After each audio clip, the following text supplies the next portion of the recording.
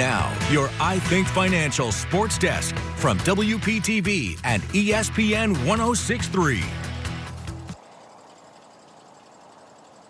That's right. Welcome to the I Think Financial Sports Desk. I'm Todd Wilson, and this is football night in South Florida. We have a lot of great matchups tonight, including the Martin Bowl fight right here at South Fork High School. We'll let you know who took home the cup tonight. Good question. But first, a battle of undefeated teams. Cardinal Newman hosting Atlantic High School. ESPN 106.3's Theo Dorsey was at the game, and he joins me live in the studio. Theo, this was a close game.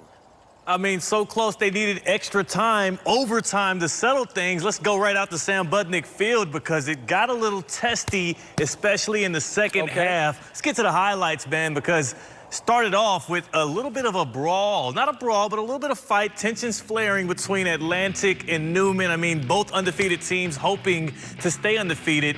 Let's go to the second half, though. Second play, scoreless. Tanari Locust gets the interception. The 295-pound defensive tackle scores the first touchdown of the night. I thought it was a pick six in the stadium. They were calling it a thick six. That was the only points for Newman in regulation. The defense was on point on both sides. Here's an interception.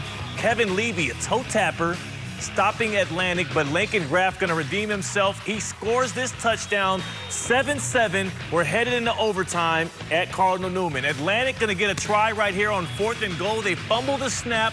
Now it's Crusaders ball. All they need is 1 point.